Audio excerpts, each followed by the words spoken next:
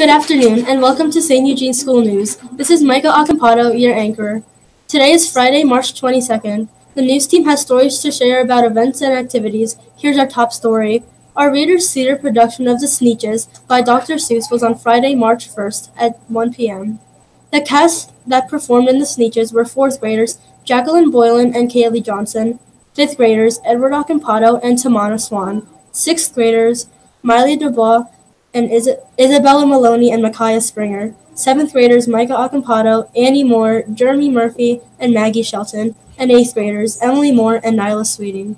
The show was directed by Mrs. McFadden and had an awesome backdrop created by Miss Flurry. Sneak, did you say sneetches? Yes, S-N-W-T-C-H-E-S, sneetches. S-N-W-T-C-H-E-S, sneetches. Also, after the show, we celebrated Read Across America Day to celebrate Dr. Seuss's birthday. Afterwards, we had fun activities set up by Miss McFadden with the help of 8th graders to run the stations. Some fun activities included Pin the Tail on Gertrude McFuzz and Can You Jump with a Locket in Your Pocket. These stations were all based on different Dr. Seuss books. It was a great and fun way to celebrate Read Across America Day.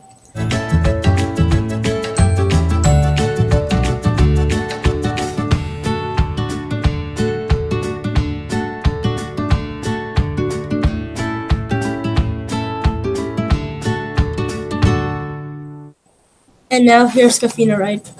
This is Kafina Wright reporting. This month, the kindergartners started working on sculptures in their art class with Miss Flurry. They used materials like clay and pipe cleaners to make some cute animals.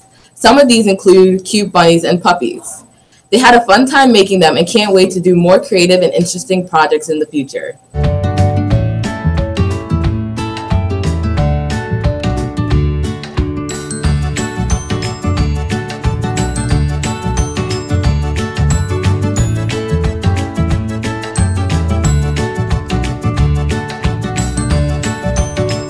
And now here's Annie Moore. This is Annie Moore reporting. In computer class, 3rd graders working in groups to write scripts to record a video using the green screen. The videos will be showing an example of being a good citizen. They have started recording this week in class. They're having lots of fun. 4th grade made videos telling about famous inventors from Pennsylvania. They had the person's photo on the green screen, and they stood in front of it and told the person's story. Check out YouTube for all of our latest videos. And now here's Maggie Shelton. This is Maggie Shelton reporting. 7th grade is really busy working hard and putting their best effort in each day. In social studies, they are learning about the U.S. beginning as a country. In science, they are learning about the human body and how it is constructed. In math, they are learning about algebraic expressions and how to solve and write them. In ELA, they are finishing up their reading projects based on the book Stargirl by Jerry Spinelli. And now, here's Emily Moore with sports. This is Emily Moore with sports. On Saturday, the track team have their first meet. Good luck to all of those who are running. And now here's Grace McBlain with the weather. This is Grace McBlain with the weather. Today, the sunshine mixes with clouds and it's very windy. A few more sprinkles and showers are possible. The high is 52. On Saturday, we have sunshine, but winds will still gust and it will be slightly cooler with a high of just 48. On Sunday, it looks like a generally sunny day with a few patchy clouds. You'll feel milder air with our high climbing to 60 degrees. Have a great weekend, and now here's Saprit Sawan. This is Saprit Sawan reporting. There has been so many Respectful Lion tickets in our bins for over the last week.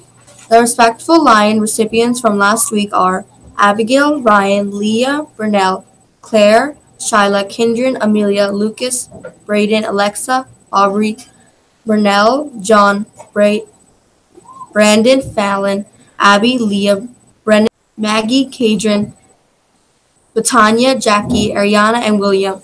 The most recent drawings for the tickets was last Friday, March 15th. The winners were Madison in grade 2 and Micaiah in grade 6. Congratulations.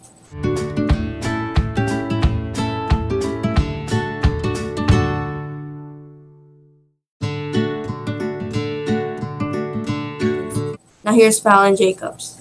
This is Fallon Jacobs reporting. Here are some upcoming events. Report cards will be sent home next week, Wednesday, March 27th. Now back to you, Micah. Birthdays will continue in the next newscast. This is Micah Acampato for the SES News Team. Thanks for watching.